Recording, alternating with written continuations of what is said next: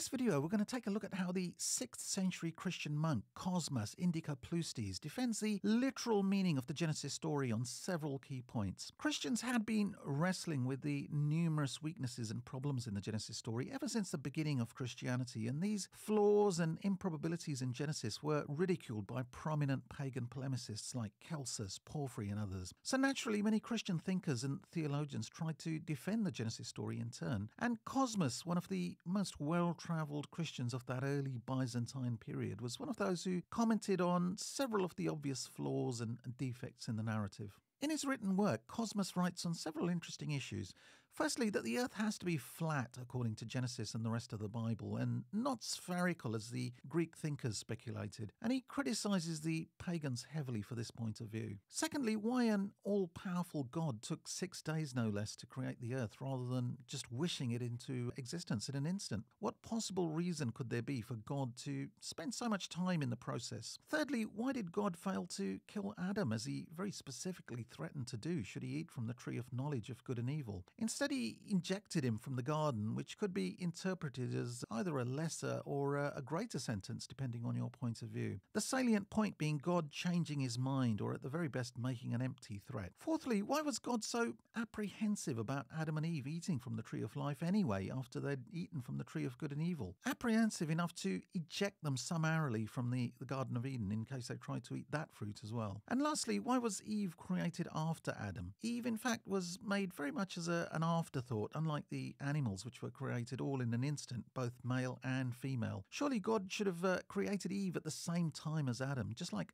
other forms of life, and as a sign of equality. By the way, this is the second in a series of videos on Genesis and its defense by early Christian church theologians against pagan attacks. And if you'd like to see how Origen, the Christian thinker from the 3rd century, tries to deal with the criticism from Celsus, you can watch one of my earlier videos as well. The link is shown on the top right of the screen now. Also, this video is split into chapters, and if you'd like to skip ahead to a particular section, just go to the description section below and click on the links provided. So firstly, who was Cosmas? Well, he was a Christian merchant of the 6th century who, in his earlier life, travelled extensively across much of the Middle East, and then much further, going as far as Ethiopia, Eritrea, Yemen, and the Indian Ocean as well. In fact, he sailed as far as India and even to Sri Lanka or Ceylon in some of his travels, leaving short accounts of his journeys to these places in his book. The moniker he earned, Indicopleustes, means voyager to India, indicating perhaps the respect his travels were given by people of that time. So arguably one of the great travellers of that period, but in later years Cosmas became a monk and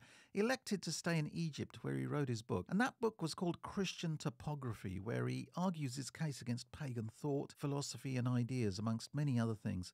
It's an interesting book, being written in that particular period of great change. In one of the recent translations, the editor describes the unique age Cosmas was living in quite a memorable way. Quote, "He," meaning Cosmas, "may thus not inaptly be compared to a two-headed Janus, with one face turned to the light of departing day and the other to the shadows of the coming night." He was referring to the rapid approach of the Dark Ages, with the Western Roman Empire having disappeared. Culture and thinking and philosophy and civilization in general was already declining in large parts of Western Europe, but there was still some fading light of Hellenic and pagan free thinking around in what was left of Greco-Roman culture of the Mediterranean of that time, a period that's called late antiquity. This was the age just before the arrival of Islam on the scene, and that classical culture would be finally extinguished as the Mediterranean basin was carved up by Christianity and an expanding Islam. Cosmas, as mentioned, was a strong critic of the pagans and paganism, which was still surviving tenuously during his time, and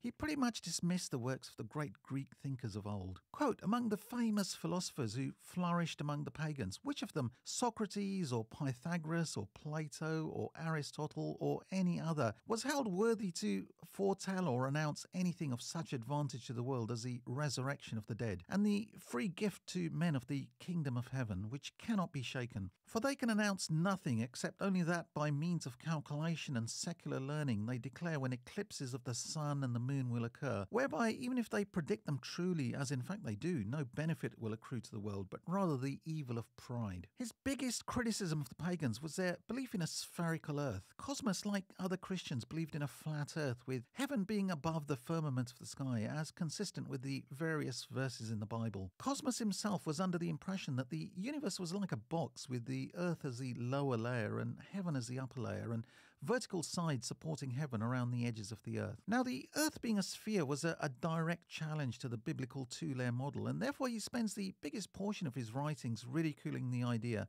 almost seeing it as his mission to debunk it. Hellenic learning and science were still seen as a threat, it seems, which had to be vigorously countered in his opinion, and he busied himself with finding proof from the Bible for this belief while criticizing the pagan ideas. Quote, Aristotle, from the circularity of the earth's shadow in eclipses, inferred the rotundity of the earth. For the famous sphere of the pagans does not harmonize at all with what Christian doctrine proclaims, but is adapted rather for those who hope neither for a resurrection of the dead nor for another state after it, but assert that the whole world is in an endless process of generation and corruption. And he certainly thought the idea of the earth being a sphere was pretty easy to debunk, citing many points in his book. Quote, for should anyone choose to examine closely the pagan theories, he will find them to be entirely fictitious, fabulous sophistries, and to be utterly impossible. They, meaning the pagans, din our ears and vomit out fictions and fables, unquote. Cosmas was essentially targeting the Christians who, though believing in Christianity, still had a healthy respect for Hellenic science and thinking.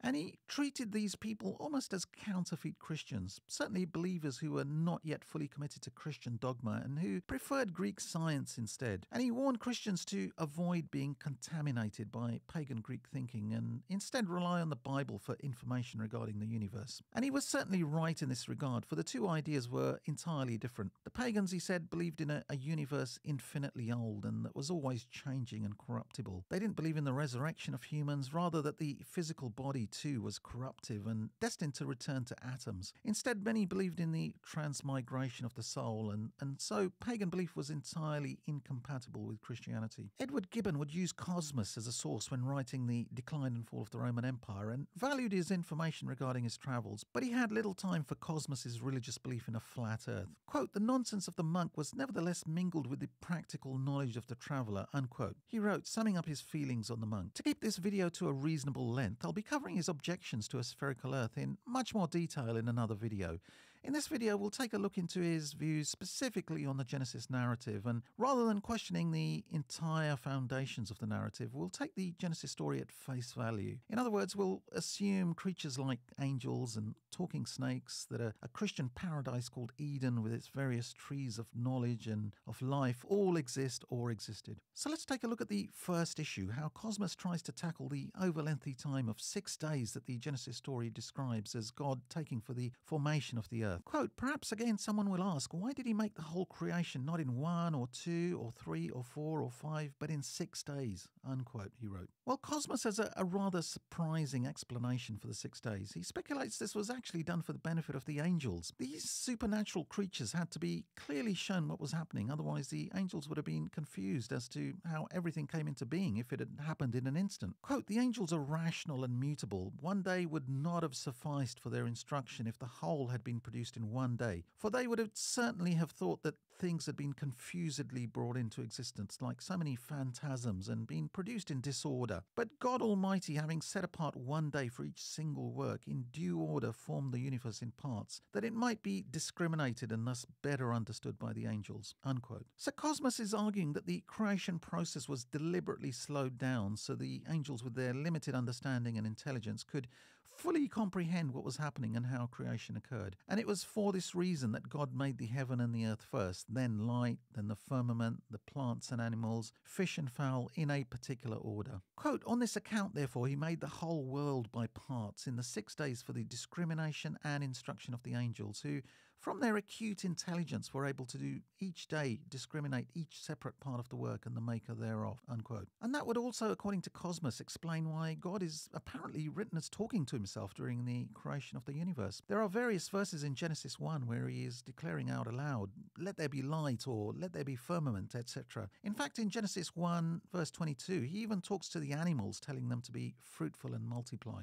This talking out loud was really to drum in what was happening into the minds of the angels, who were watching and listening to him as the earth was being made, over and above what he was showing them. If they weren't being instructed, Cosmas wrote, then there would be no need for God to speak the words. The problem with his arguments on this issue are that Cosmas sees God as a fairly limited creature, not being able to manage to do things in an instant for one reason or another. Not only that, but the angels he has created are shown as being pretty dim-witted. Surely watching creation being done instantly wasn't beyond their understanding. If God is showing the angels the stages of creation and the angels are watching as it's taking place, then surely barking out commands is also entirely unnecessary, as their eyes can see what is happening before them. And declaring, "let there be light" or "let there be firmament" certainly isn't adding much value or extra information to the proceedings. But the bigger question that comes immediately to mind is why God is unable simply to infuse this knowledge into the minds of the angels without having to physically go through this elaborate show and taking things step by step. And perhaps just as importantly, it still doesn't explain why 6 whole days were necessary. Surely this process, if it had to be done in stages for some reason, could have been completed in a few minutes or say an hour or two. Were the angels so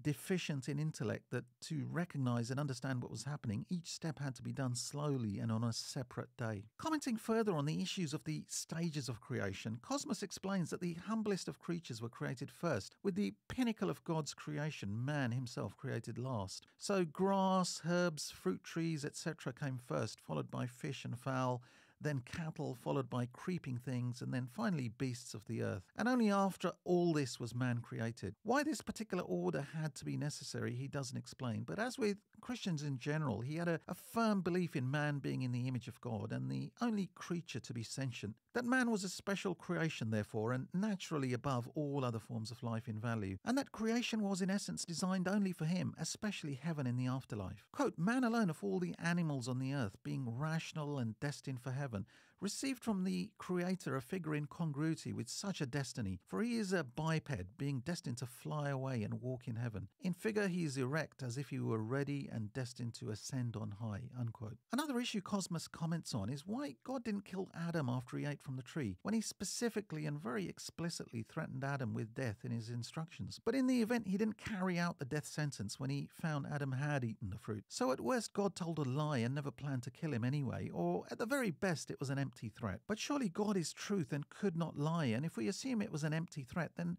why make the threat in the first place, knowing he would never carry it out? Cosmas explains this fairly half-heartedly, in my opinion, by arguing that God was being frank, but he decided to let Adam off the hook by merely chastising him. Quote, "When he did transgress, did not immediately visit him with death in accordance with the threatening, but was long-suffering towards him, and having disciplined him by means of the law, and cast him out of paradise, and permitted him to live to a good old age before he died, God showed great forbearance and kindness towards man, particularly in having provided him with clothing, and in that he did not in wrath inflict death upon human nature, but instructed man in prudence and wisdom, and made sin hateful to him and righteousness the object of his desires." Unquote. Now this is an obviously unsatisfactory answer. Firstly, it doesn't answer the issue of the empty threat. Cosmas puts it down to God being tolerant of Adam's faults. However, casting somebody out of a perfect paradise and only providing the barest minimum, some clothing of animal skin, can hardly be called tolerant. Whichever way you look at it, it was a punishment, but importantly, it wasn't the punishment that had been promised. He also suggested God allowed him to live to a good old age before he died, so in one way he did keep his promise to kill him, but he simply delayed the execution of the punishment. Cosmas puts this down to God, quote, "instructing man in prudence and wisdom," unquote. But banning him from eating the fruit seems a pretty strange and roundabout way to begin the instruction of man, assuming he needed any guidance in the first place. And of course it's at variance with Genesis 3, where it's clearly written that God ejected Adam because he was anxious about Adam eating the fruit of the tree of life. But in order to answer this particular problem, Cosmas seems to just kick the can further down the road. To explain God ejecting Adam and Eve from Eden before they had the opportunity to eat from the tree of life, this was, Cosmas writes, to ensure man would keep hankering for immortality, which he would in due course receive in heaven. But to give immortality to man earlier than necessary would divorce him from love and aiming for perfection. So immortality would be a reward for good behavior. Cosmas therefore gives the casting out of Adam and Eve from paradise as positive a spin as possible, that it was for their own good in the end. Finally, and perhaps most interestingly, how does Cosmas deal with the issue of why Eve wasn't created at the same time as Adam? She was created from Adam's rib almost as an afterthought, and she is in general treated much more shabbily than Adam in the story. For example, in Genesis 2, she's called a helpmeet, which literally means a helpful partner or a help suitable for him. In other words, her function is largely as a companion rather than being a human on par in dignity and worth with Adam. Secondly, Eve is also made from the rib of Adam rather than the same process used to make Adam, that of God breathing through Adam's nostrils. The Genesis account gives no reason for this different and much inferior form of creation. Thirdly, God tells Adam not to eat from the tree before he creates Eve, and then signally fails to tell Eve this instruction. Eve is also shown as a weaker-willed being, specifically targeted by the snake, who doesn't even attempt to address Adam. And of course, she's shown as tempting Adam in turn. But importantly, she's given much more of a curse than Adam, who also ate the apple, being told she will give birth to children in pain and that, quote, he, meaning Adam, will rule over her, unquote. And that means she is effectively inferior to Adam. There's no equality of sexes in Genesis 3. So all in all, she gets a much worse deal than Adam, even though she was created as a helpmeet for him. Cosmas poses a question himself. Quote, someone again may propose a question and say, why was it that while all the irrational animals were created by God, male and female at the same time, man alone was not created with the female, but remained quite solitary until the female was made later on? And his explanation for this is a variation of the same answer as the one given for the creation of the earth in 6 days. But in this case, the beneficiary is Adam. So just like the angels had to be shown the stages of creation for them to appreciate how creation was done and for them to look up to their maker and his power, so in this case, Adam had to be shown the power of God as well in the creation of one thing or another. Now, since Adam was created the very last of all things, he didn't have the benefit of seeing some or all of creation being carried out. For all he knew, God had not created a single thing. So the creation of Eve from his rib would give him a show of God's power, just like the angels were shown creation taking place. Quote, it was necessary that a man who had been created by God, possessed of reason, and as the bond uniting all the creation, should himself be taught to know the creator of all. But since, as he was not the first but the last of all to be produced, he could neither from the things made before him, nor from himself know God, it was God's pleasure to produce the female, not along with him, but afterwards, out of him, that he might thereby know that he who had taken out from him a being like himself was his creator, unquote. Strangely enough, Cosmas, in comparing Eve's creation with the angels, seems to miss an important point. He writes, quote, as then the angels had been created rational, and from the works produced in the 6 days had been taught to know him who was the cause of them, so of necessity man also was taught through the female, and learned that God was the maker both of himself and of the universe. But especially as he had beforehand heard God say, let us make a helpmeet for him, unquote. But what he misses is that while the angels were shown creation in stages, Adam was actually put to sleep by God and therefore never gets to see the act of creation of Eve. So these two things can hardly be compared, and he invalidates his own point. And of course his explanation, being the same as the one for creation being shown to angels, has the same flaws. Why can't Adam simply be infused with the knowledge that God is his creator rather than being shown Eve's creation? And as for Eve being created in a much humbler way, being created from Adam's rib, Cosmas tries to give this action a positive spin. He argues that this was done so Adam and Eve would have some sort of kinship, Eve being created from Adam and therefore of his flesh. Quote, God, moreover, made the woman from the man's side, because the two sides bind the whole body close together. For he neither made her from the front of man, lest the woman should exalt herself above him, nor from his back parts, that he might not exalt himself above the woman, but from his side, as being in her nature his equal, unquote. Here he is wrong, of course, as the ribs extend all round the body and therefore form the front, side and back of a human. So this argument seems to be entirely nonsensical. Cosmas also writes that God put Adam into a trance when he took out the rib, so that he wouldn't feel any pain, but that after waking up would afterwards appreciate what God had done in making a companion for him out of his own body, rather than conjuring up Eve out of nothing. But this explanation still doesn't address the way Eve is shown as very much inferior, for the attention in Genesis chapter 2 is all on Adam being shown God's power, with poor Eve not getting much of a say at all, or even being present, rather than Eve being given the same status as Adam. And of course, Cosmas doesn't use the same logic for Eve as he does for Adam. Why isn't God showing Eve in turn his power by creating something from her and so on? Surely Eve should appreciate her maker's power in the same way as Adam. So there you have it, some of the thinking that Cosmas puts forward to justify the weaknesses in the Genesis creation story. As with the other early Christian theologians, he did believe in taking the story literally, and therefore it required the above explanations. I'm not sure his arguments particularly stand up if we consider God to be omniscient and all-seeing and all-knowing. Rather, the God of the Bible, always shown as anthropomorphic and limited in nature and intellect, comes across as being rather at the mercy of events and reacting to them as and when they happen, rather than being in charge and controlling events and destiny. And Cosmas's reasons, especially for Eve being treated as an afterthought, are particularly weak. But I hope this video was of use, and as mentioned, I will be doing another video on Cosmas, and that will be on his numerous reasons based on the Bible for the Earth being flat rather than a sphere. So I hope you'll tune into that. And if you did like this video and you'd like to see more content like this, be sure to click the like and subscribe buttons below.